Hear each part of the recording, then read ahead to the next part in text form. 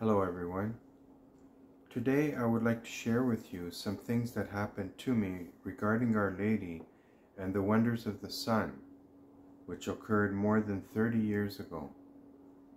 As far as I know, there are no other witnesses. At the time, I lived in Toronto, Ontario, Canada. I know you're going to find this hard to believe, but on August the 1st, 1988, the sun came very close to being directly over our house at around 1 o'clock in the afternoon. Normally on August the 1st in Toronto, the angle of the sun should be about 64 degrees from the horizon. But on this day it appeared to be almost directly over our house. On August the 6th it appeared generally smaller, I wrote in my diary, than the past few weeks, very small when I look at it. It seemed farther away than it did the past few weeks, but still very close. It moved directly over our vegetable garden when I walked over there. The following year, on May the 22nd, 1989, the sun was already very high up in the sky.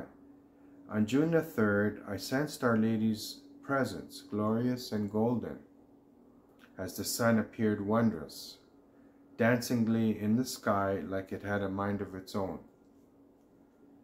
It moved with me and appeared so brilliant on that morning. It was like it was moving towards us and upwards, coming over our house like a comet or nova. On June the 18th, the sun was almost directly overhead. On June the 21st, the sun should be at an altitude of about 69.78 degrees in Toronto, but on this day it appeared almost directly overhead. The following year, on May the 31st, 1990, the sun was exceptionally bright and had been so for several days, sparkling with rays issuing from it, and it spun and rolled playfully as I moved. When it shone, it did so in a playful manner, like it was playfully dancing. I didn't look at it. It's just the way it seemed as I walked or rode in a car, for example. I also sensed Our Lady's presence often, sometimes speaking interiorly and prophetically in me. The following year, on April the 28th, 1991, I sensed Our Lady again, and feelings of ecstasy and joy as the sun came out. On May the 11th, the sun was already very high up in the sky at noon, like it was summer. It was like that the previous year too, and had been like that for several weeks. I wrote in my diary that by the time June 21st comes around, you would almost have expected it to have crossed directly overhead and moved beyond to the north. I recall that on the previous year, it had stayed like this for a long time. On May the 23rd of that year, the sun was like the end of a sparkler that one lights on Queen Victoria Day here in Canada. The sun's rays were penetrating me and causing ecstasy within me, and then it became like Our Lady's rays which emanate from her hands and penetrating me.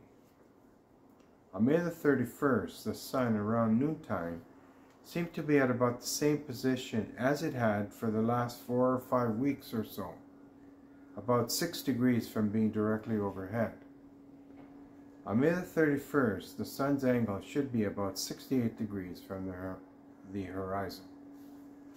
I believe the Lord allowed me to experience these wondrous events of the sun so that I could tell others about them and to make unbelievers convert and believe in Him. He also sent Our Lady to be with us and to show us the way to Jesus.